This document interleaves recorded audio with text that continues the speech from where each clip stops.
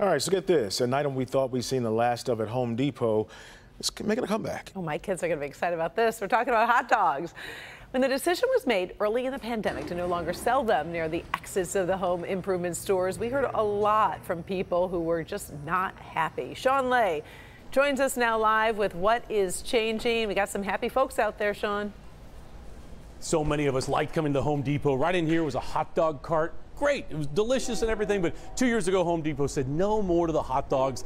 They got rid of them, and the vendors were crushed. One in particular here at the Troy location. He said he worked for 2 years trying to find a way and work with Home Depot to get the hot dogs back. Let me show you what he's built. Right here outside, Frank's again. His brand new hot dog stand had just opened today. Customers saying thank you, and the Home Depot dog is back.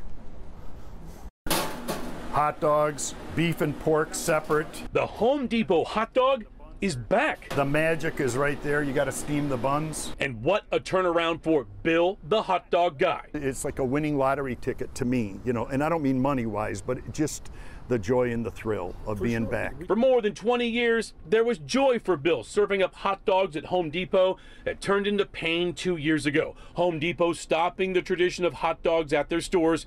It was so hard for Bill to say goodbye to employees and customers who just loved grabbing a dog on a Home Depot trip. This was Bill 2 years ago. I was crying in my garage. I went to it's hard to say goodbye. After no more Home Depot hot dogs, Bill tried retirement. He says it did not fit. He started to hound Home Depot to let him back in, and they did, saying just not inside the store. So outside it is, with this doghouse that is, for Bill, a dream come true. It's a 10 out of 10, and I don't have many 10 days, but this is for sure, maybe an 11 today, you know.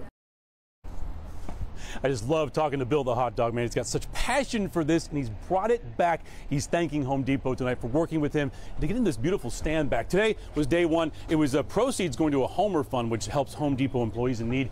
Tomorrow, 10 a.m., this place is open for business. People coming by and getting one today said thank you. They're so glad the Home Depot dog is back, guys. Back to you. I love this story, and I love Bill's enthusiasm. Yeah. A 10 out of 10 That's right. day. He's right in there working right now. All right, thanks, Sean. Appreciate it.